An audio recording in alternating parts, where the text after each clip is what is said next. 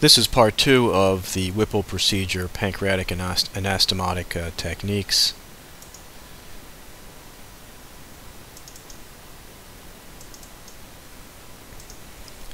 In part 1, we reviewed the duct to mucosa technique, the two-layer pancreatic jejunostomy technique, as well as the invagination technique.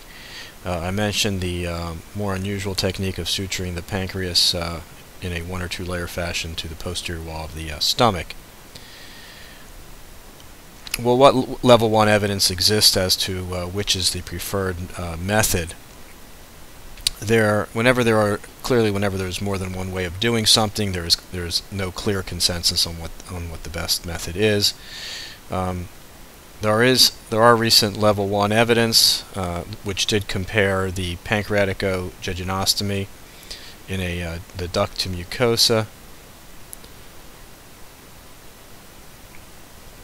versus 2-layer pancreatic J. This was a multi-institutional trial, and surprisingly, the 2-layer anastomosis yield lower pancreatic fistula rates than the duct to mucosa, but by a small amount. The way I look at this problem, however, is that it is not really related necessarily to the technique that's used or the technique that a surgeon prefers, but more on the judgment of the surgeon as to which technique may be better suited for a particular patient. As I mentioned in the first video, patients who have ducts that are greater than 3 millimeters with firm glands, my technique is to do duct to mucosa in that subset of patients. Patients who have soft glands or glands that are with pancreatic ducts less than 3 millimeters, I tend to do a 2-layer pancreatic jejunostomy or a true dunking or invagination technique, as mentioned in the first video.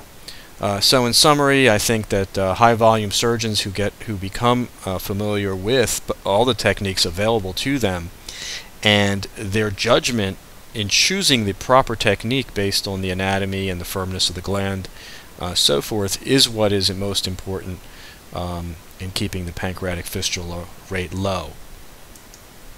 Most of these trials and most of the data show pancreatic fistula rates in the 10 to 12% range.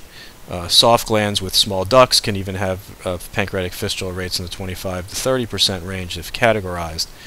For all comers at St. Joseph Medical Center, which is a high-volume center for pancreatic surgery and Whipple surgery, our rate has consistently been over the years less than 5%.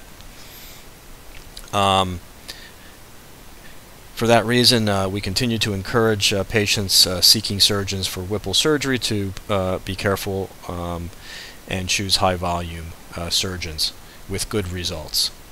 I thank you for listening.